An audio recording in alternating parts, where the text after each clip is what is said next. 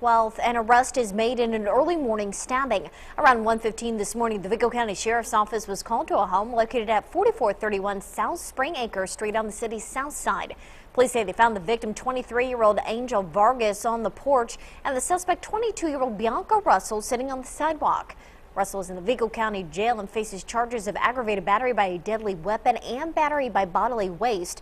Vargas received multiple stab wounds but has been treated and released from Regional Hospital.